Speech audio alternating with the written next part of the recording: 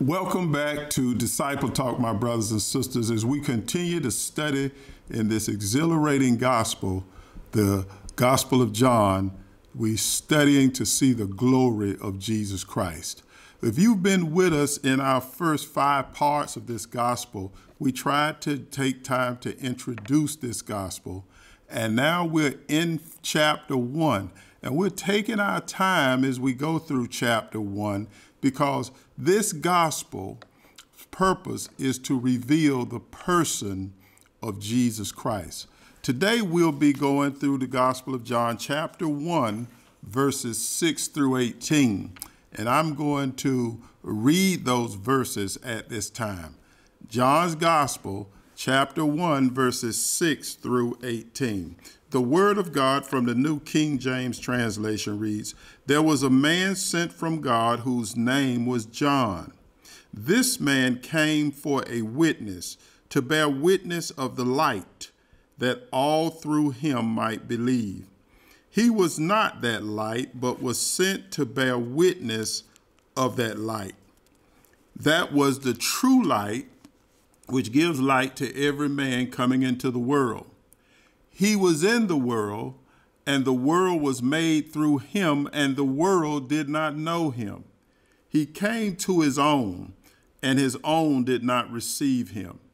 But as many as received him, to them he gave the right to become children of God, to those who believe in his name, who were born not of the blood, nor of the will of the flesh, nor of the will of man, but of God.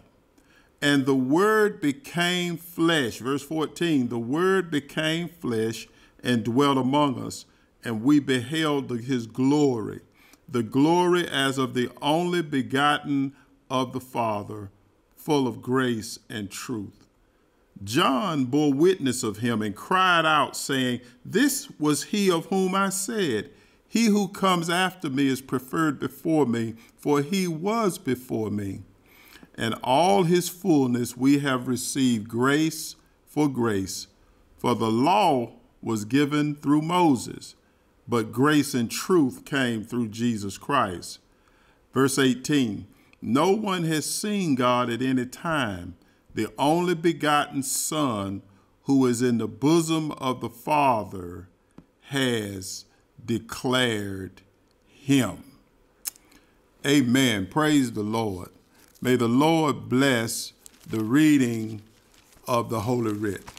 You know, I'm just so excited about this gospel, and I pray as we're studying this gospel that you will be blessed as well as we continue to deal with this great subject of seeing Christ in his glory. I want to reiterate, I think the greatest need for the church today is to see the glory of Christ. All the things we're trying to be involved in without his glory being the permeating and exhilarating part of our worship and mission and focus in seeing him in his glory, his kingship, his lordship. This is what we're seeking to keep on your minds as we study the Gospel of John. I want to read something to you before we go to the actual text about the person of Christ, an article that was written by Dr. Brandon D. Crow, Associate Professor of New Testament at Westminster Theological Seminary in Philadelphia. Listen to what he says about Jesus Christ and his incarnation. "In the incarnation, the Son of God takes a true body and a reasonable soul. He is born of a virgin, which is fitting for the pre-existent Holy Son of God. His unique birth means he was not implicated in the sin of Adam, but stands at the head of a new creation. As Son of God, Jesus is the fulfillment of David and Adam. He is more than that. He is the Son of God eternally. He is Emmanuel, God with us, the Son of the living God. It is thus fitting that his sonship is proclaimed at his baptism, tested in the wilderness, and confirmed in the transfiguration, mocked in the crucifixion, and vindicated in his resurrection. Yet the Son of God does not act in isolation from the Father and the Spirit, for the eternal works of the Trinity are undivided. God, the Son of God, did not first come to be in the first century Palestine, meaning he just didn't show up for the first time when he was incarnated as a baby and grew up in Palestine. Jesus Christ existed even before the world began. He created and upholds the world, and he has definitively accomplished redemption for his people. He is our God and Savior, the eternally begotten Son of God. We want to thank Dr. Crow for reminding us of the deity of Christ and his incarnation. Now, as we turn our attention to the text, we begin now, after we studied last week about Jesus being the light of the world, and in him is life, and this life is the light or the spiritual illumination of people who would believe. Today we turn to see his glory in the ministry of John the Baptist. Here in chapter 1, verse 6, we move now to the witness of John the Baptist. And in verses 6 through 18, we're going to look at some of the highlights of John's ministry as he is witnessing and proclaiming the Son of God as coming into the world. In verse 6, the Bible identifies John the Baptist. As you know, John was a few months earlier born a few months earlier than Christ, because his mother Elizabeth was pregnant at the same time Mary was pregnant with the Christ. And they even came together in their time before they delivered the children. And when Mary greeted Elizabeth when they first met, they said that John, who was in his mother's womb, leaped. Elizabeth said that the babe leaped because here at this beginning of their prenatal time, the Holy Spirit was active. The same Spirit that prophesied on the birth of John the Baptist also was the same Spirit that prophesied to Mary and in regard to Jesus coming.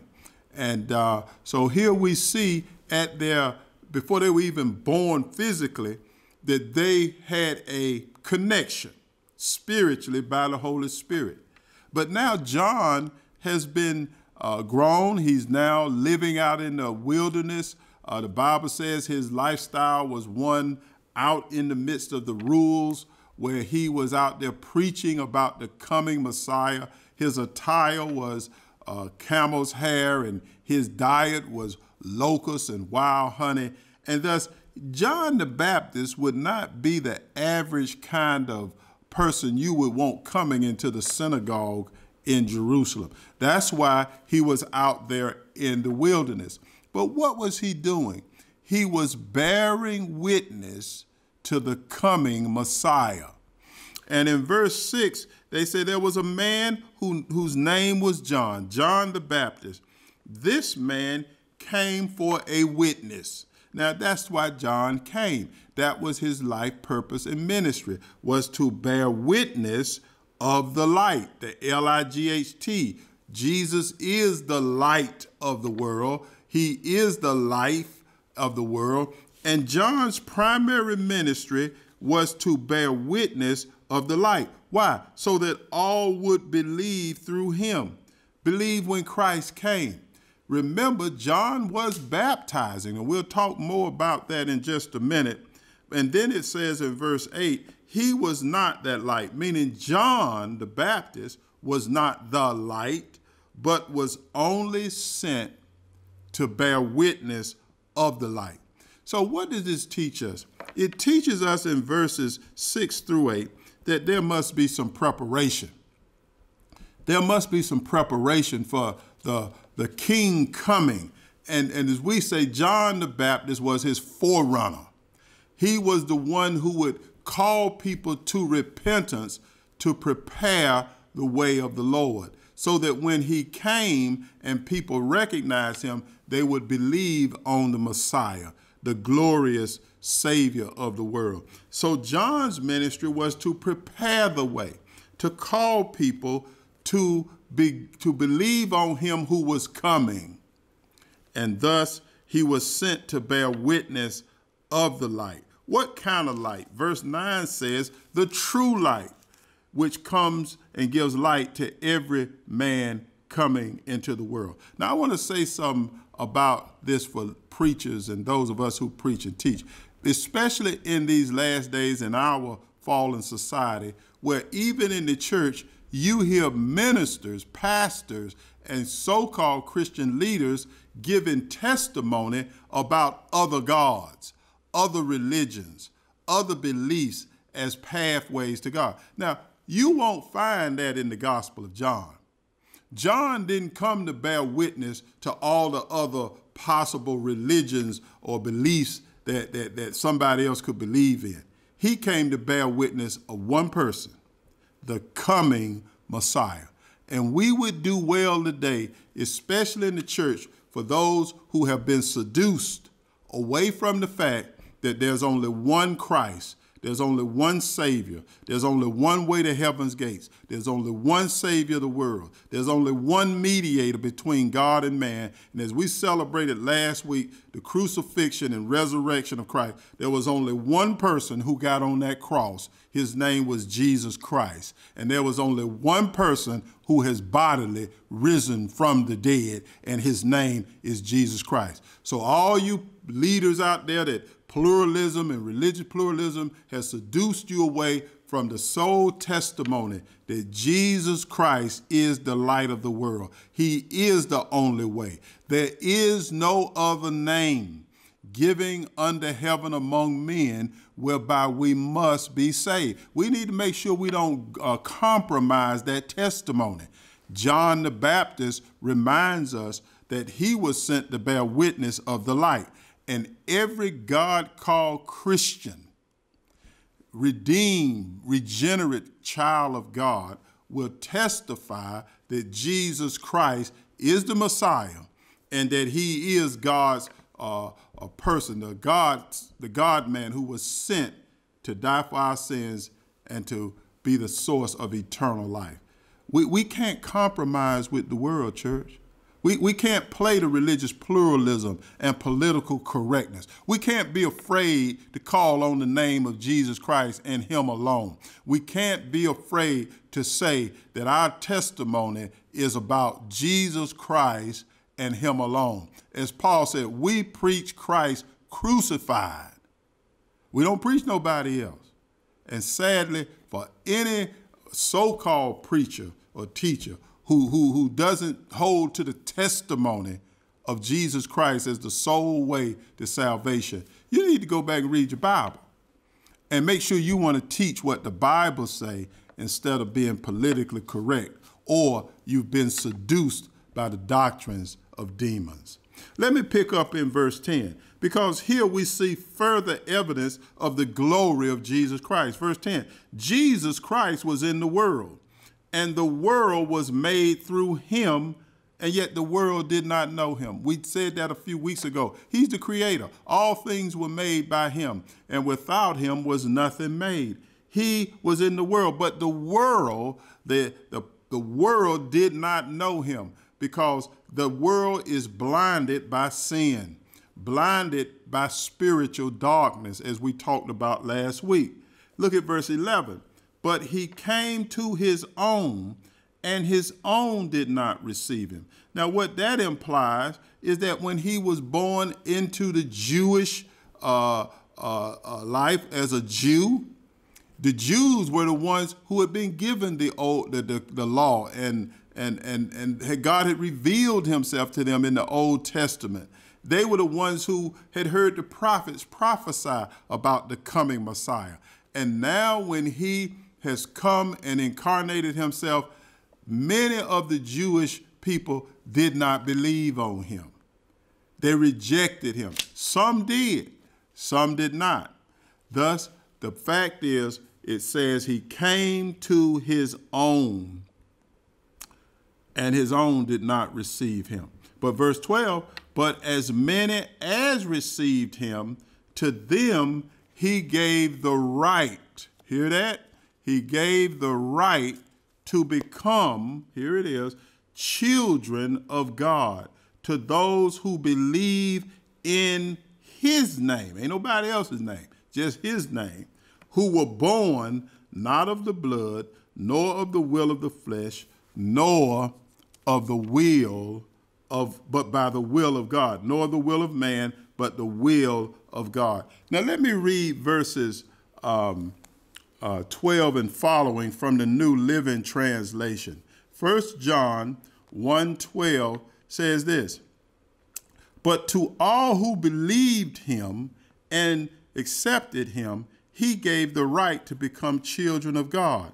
They are reborn or born again. This is not a physical birth resulting from human passion or plan. This rebirth comes from God. Y'all get it? This is a work of God, work of the Holy Spirit. If anyone is in Christ, they are a new creation. So we see in verses following, the verses 12, 11 through 14 or 13, that some people didn't receive him, but those who did believe on him as the Christ are given a new birth.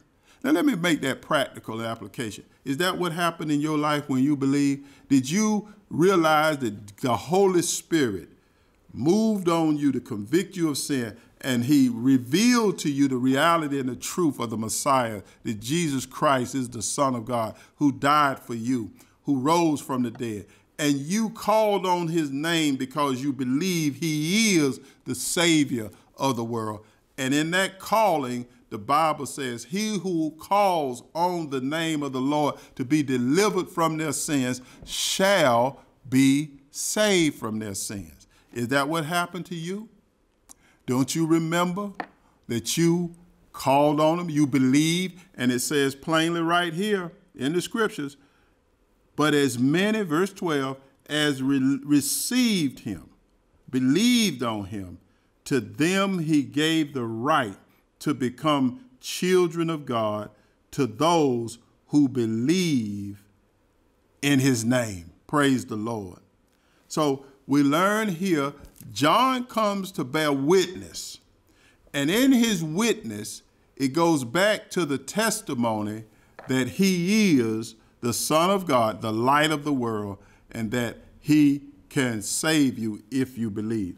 Now look at verse 14. Look at verse 14. It says here, and the Word became flesh and dwelt among us, and he beheld his glory, the glory as of the only begotten of the Father, full of grace and truth. And here the Bible is teaching, under the testimony of John the Baptist, that the Word, the Logos, as we discovered in John 1:1, became human. That's what it means. He became a man. The Logos, the very thought of God, was incarnated into human flesh. And listen to what it says about the incarnation. The incarnation of the Son of God is at the heart of the Christian faith. The Word became flesh and dwelt among us in the person of Jesus Christ. Christ's first coming is essential for the reconciliation of God and humanity, and for Jesus' ongoing mediation on our behalf. While there is an element of mystery surrounding the incarnation, the person of Jesus Christ, the God-man, there are many foundational, non-negotiables that we affirm to be true to the biblical revelation and that honor the witness of the church throughout her history. And here we have this forerunner, John the Baptist, the one who would prepare the way in the spirit of Elijah. And in verse 14, the Word became flesh and walked among us. And the Bible says, and we beheld his glory, the glory of the only begotten of the Father, full of grace and truth. In that 14th verse, we hear the witness that John is saying that we saw him. We saw him in a human body, the God-man, the incarnate Son of God. And what did he see? We beheld his glory. We beheld the presence of the Son of God in human flesh. You know, this just begs for us to just take a moment to just think about, what do you think about when you think about Jesus Christ? You trying to figure out what color he was? You trying to figure out how tall he was? You trying to figure out all his human natural features? Listen to what they say they got captured in verse 14. He became a human. He was in a human body. And the scripture says what they remember, what John the Apostle wrote in this 14th verse, and what John the Baptist saw. We beheld his glory. They saw him in a human state, but yet in that human state, his glory superseded everything. This is God in the flesh. This is the Godhead bodily in Christ Jesus. Think about it. This was God in a human body walking the earth. This is what should come to your mind when you think about Jesus Christ. You should be worried about what color he was. You need to be worried about his glory, his deity, his divinity, his majesty, his omnipotence, his power. Because Jesus Christ was like no other. You know, you don't put Jesus a name in the same name as earthly leaders and religious leaders of this earth. He is not even, they're not even in his league in any way. We're talking about the incarnate, eternal Son of God taking on a human body. He was incarnated from the time he was born till the time he rose from the dead. I hope y'all can receive that. The Word became flesh, dwelt among us, and we beheld his glory. Right here would been a great time to say he was 6'4". Right here would be a great time to say his complexion was dark or light skinned. Right here would be a great time to tell us the color of his hair, all this kind of stuff. You don't see none of that. You don't see that in the New Testament. What you see is the revelation of the God-man, the Son of God, the eternal Son of God, the second person of the Trinity in his glory. And it says he was full of grace, begotten of the Father, full of grace, the only begotten of the Father. Nobody else has come from the Father except Jesus Christ. Nobody else has seen the Father except Jesus Christ. This is why in John 14 and verse 8, John 14 verse 8, it says, Philip said to him, Lord, show us the Father, and it sufficeth us. Jesus said to him in verse 9, John 14:9, have I not been so long with you yet, and you have not known me, Philip? He who has seen me has seen the Father. So how can you say, show us the Father? Verse 10, do you not believe that I am in the Father and the Father in me? The words that I speak to you, I do not speak on my own authority, but the Father who dwells in me does the work. Believe me that I am in the Father and the Father in me, or else believe me for the works that I do. Truly I say to you, he who believes in me, the works that I do, they shall do also, and greater works than these, because I go to my Father. Listen, Jesus Christ was the embodiment of the Godhead, the Holy Spirit, the Father, in the incarnation of the Son. This is mind-blowing. This is boggling. And our Christology, which I'm arguing for in this teaching, must become higher than some anthropological or sociological or some academic pursuit. You must see him in his glory, the only begotten of the Father. And then it goes back to John's testimony in verse 15. John bore witness of him, cried out, this is whom I've been saying, it is he who comes after me, he is preferred before me. And of his fullness, what we get is grace upon grace. Jesus Christ came to show you the grace of God in himself. Think how gracious it is to send the the incarnate Son of God to die for sinners. That's graciousness. That's favor that we don't deserve. And in this time when the flesh has propped itself up in religious activity, and we come into the sanctuary thinking we're doing him a favor by being here. Listen, my God, it's a privilege just to know him. It's a privilege just to be able to understand who he is. It's our privilege to worship him, for he has been so gracious to us. For verse 17 says, for the law was given through Moses. Moses brought down the 10 commandments and said, this is what you got to do so you'll know when you're sinning or not. Moses brought the law, but grace and truth came through Jesus Christ. The gracious, unmerited favor of God given to anybody who will believe on him as Messiah.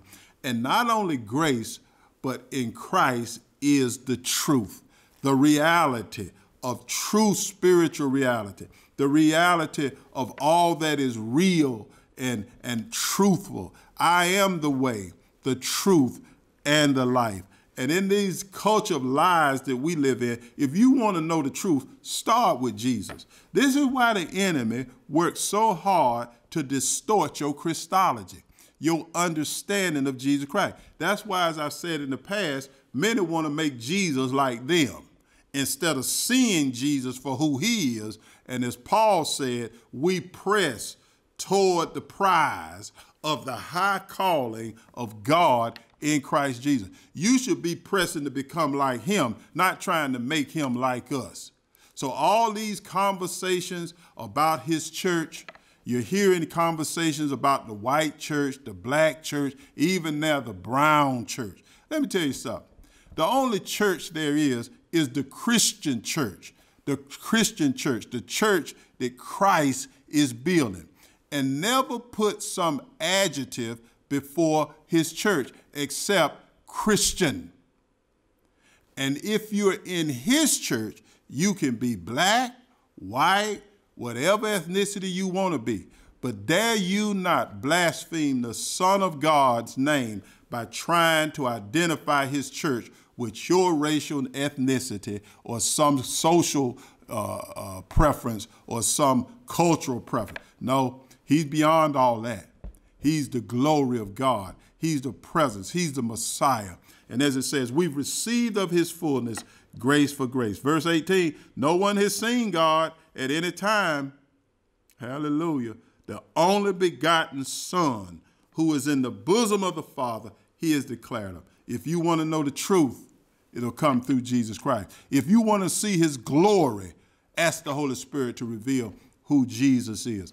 John the Baptist helps us as we go forward. We'll learn more next week. I'm excited. I pray you are. Join us next week on Disciple Talk as we go further in seeing the glory of God, of Jesus Christ in the Gospel of John. God bless you. We'll see you next week.